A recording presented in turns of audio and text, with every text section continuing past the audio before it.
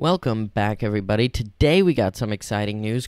Google Chrome has been hacked. This is fantastic. Sam, you use what? You use Opera GX? Yeah. All right. Well, but you still... Okay, so was this just Chrome, not Google? Oh, wait, because it's Chromium-based. Is this affecting you, too? I didn't... You're going to have to figure that out. Automatic updates on, so I think I should be good. Okay, Google patches its 5th zero-day vulnerability of the year in Chrome. Google has updated its Chrome browser to patch a high-severity zero-day vulnerability that allows attackers to execute malicious code on end users' devices, basically allowing them to do whatever you want to their devices. Luckily, it's been patched, so I recommend that you update your browser so that you don't get hacked. But this is horrible. This is the 5th one this year? Or, yeah, 5th one this year. We're only 5 months into the year. They've had 5 zero-day vulnerabilities. That's horrible. Yeah, really. I love this guy's fingerprint. Let's steal it. Right here. You see this image? His finger's just in it? Yeah. It's great. We just hacked him. Boom. There you go. Okay. Well, there you go. That's our main topic, everyone. But we got a lot more news coming up later in the show, so stay tuned.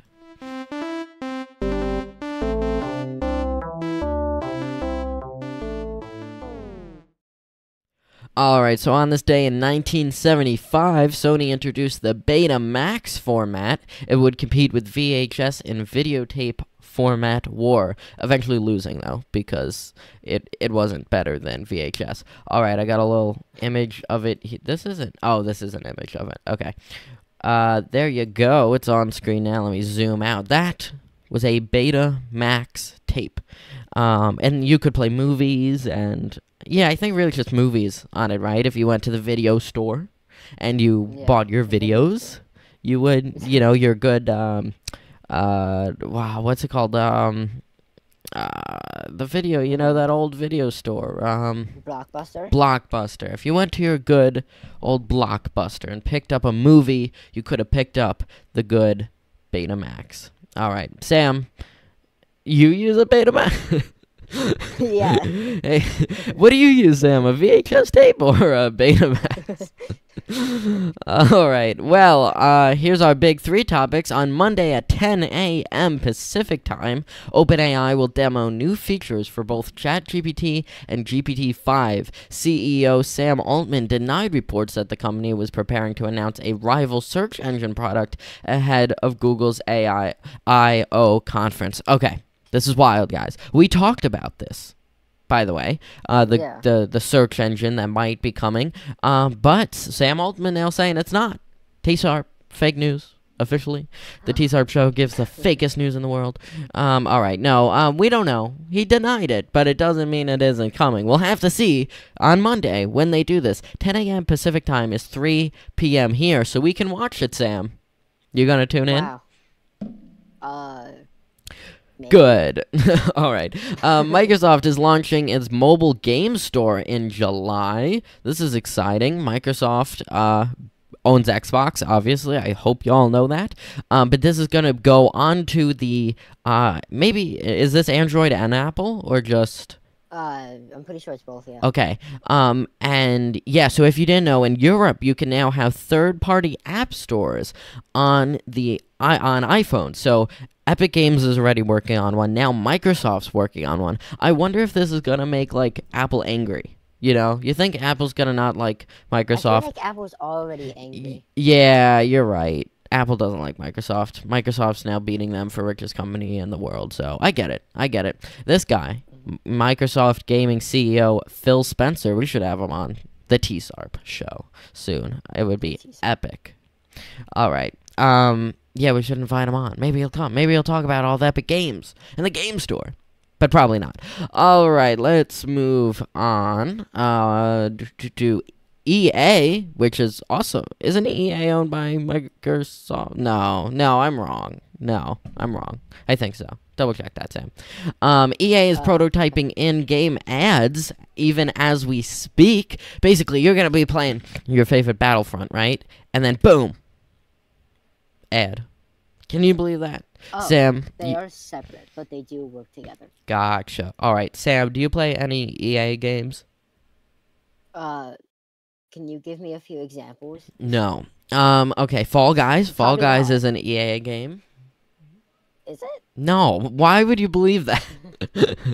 All right, I anyway. didn't think it was. Yeah, so Electronic Arts is what EA stands for, has long, storied history of trying to wringing more money out of gamers after they purchased a game. Now it appears that the company's hard at work on its next generation of in-game ads. EA CEO Andrew Willison, oh, great name. Well, great first name. Last name, admitted as much on the company's Q4 earnings call when an analyst asked about the market opportunity for more dynamic and insertion across more traditional AAA games. He said the company is already working on it. Can you believe that? Soon, you're going to go onto your favorite game, and you're going to, AAA games. I mean, these are big games, not phone games, not little online games. I mean, we're talking real big games. And there's just an ad. Oh, God, I couldn't imagine that. That would be horrible. Honestly, that's like, Sam, I'll put it in your perspective. You go on Fortnite. You're in the middle of the epic battle royale, and then, boom, ad pops up on your screen. That's what they're doing. To buy Fortnite Premium. Fortnite Premium? Yes, that's a thing. Wild. Search it up.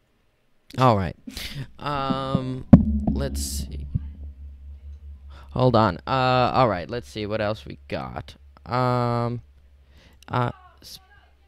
Speed run topic. Windows 11 settings menu will soon include a Game Pass ad. It'll appear for users with Windows 11 Pro and Home versions. Sam, what do you think? I hate it. I hate it. The settings menu shouldn't be advertising anything. Yeah, I mean, what's with this with AI and Windows? Why are there balloons popping behind me? Those aren't gunshots. If you can hear them. Oh my God.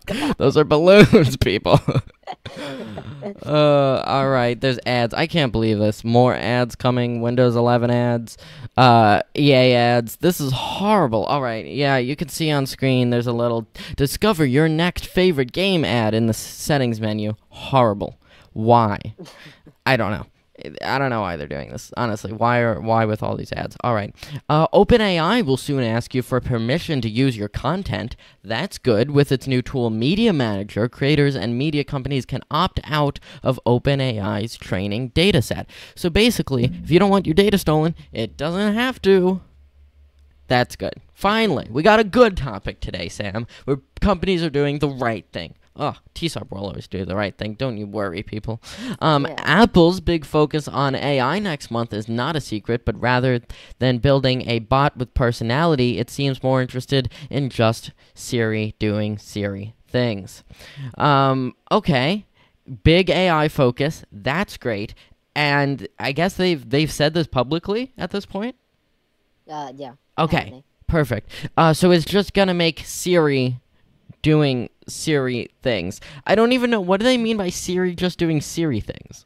Like, it does what it can do now, but better. Gotcha. So it's not going to make a whole new bot. It's just making Siri do better. Gotcha. All right. We'll be able to summarize text messages in the next update, though, which is pretty cool. That's good. Yeah, I think we talked about that already. Yeah, they're focusing on making Siri better at handling tasks that it already does, including settings, timers, creating calendar appointments, and adding items to a grocery list. It also would be able to summarize text messages. Awesome. All right. Well, I believe that's pretty much it. It's my sister's birthday today. Happy birthday to her. Is that where there were gunshots in the background? No, those weren't gunshots. Those were balloons popping. They are setting up for a party. Okay. Well, that's pretty much it. You got a quick episode today, people. Happy Friday, everyone. Happy Friday, everyone. We'll be back on Monday like we normally are, but that's why it was a little quick, because I have a party to get to. But thank you all for watching. We got a highlight coming out later. We have a short already out, so go check those out. And we'll see y'all on Monday. Bye-bye. Thanks for tuning in. Bye, everyone.